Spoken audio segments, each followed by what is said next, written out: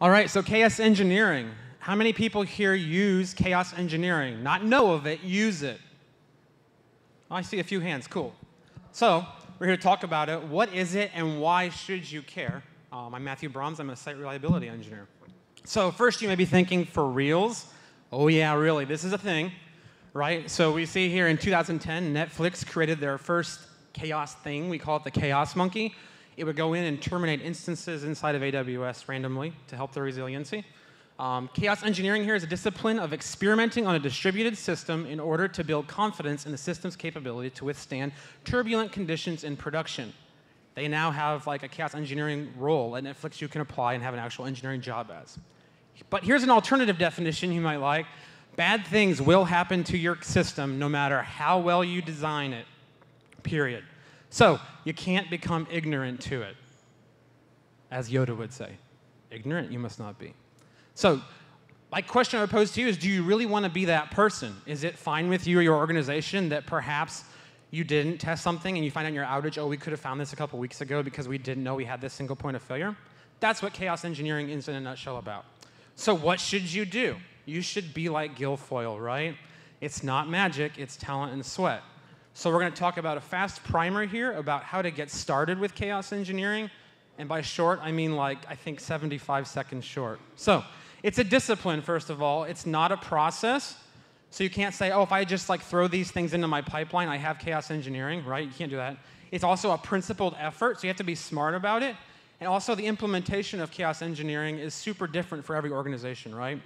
So the first thing you want to do is have a careful thought in your head and know what your distributed system does. Like, what is it? So you might want to sit down and get a whiteboard with your team and say, hey, let's graph out our entire system, and then say, what can we do to attack it? Where might it fail? Be responsible, right? Your first test case shouldn't be, let's try to attack or delete our production database in RDS and see how our app behaves. That's not cool, right? So be smart about it, right? Here's some good examples. What happens if we were to unexpectedly lose a node in our cloud provider? What happens if our CPU utilization on like all of our front-end servers were to go to 100% on all cores? What do you think would happen? We can guess, but can you prove it with data? We're all about measuring data here, right? So test your ideas. Be like Bill Nye. You need to find out two things, right? And this goes right down to the core tenets of SRE and DevOps.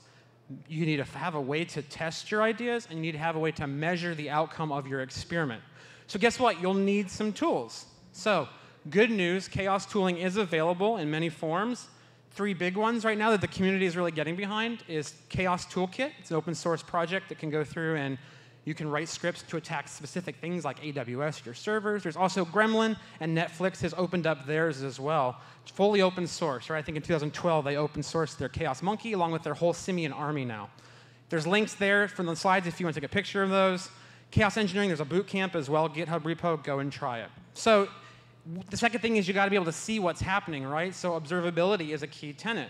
You can pick a tool, any tool. Here's just some tools. I mean, Sumo Logic's up there. They're here, right? Like vendor shout out.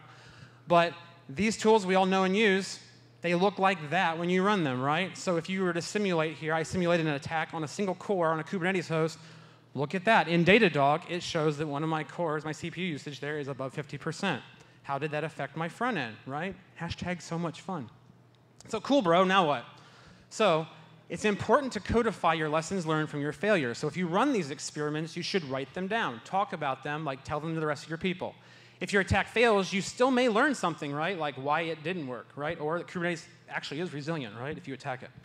Want to go next level? Plan a game day. So a game day is where you're going to sit down with your team, focus on a way to attack something, go ahead and do it. Maybe in staging first, but if you feel really gutsy and you have some good recovery tools and you feel confident, try it in prod, right? So my last thing about why you might care is what's chaos engineering versus DevOps? How does this fit together? Is this even a thing? I mean, should I really care, or is it just dumb, right? Let's check some boxes. It's the three cores of DevOps are systems thinking.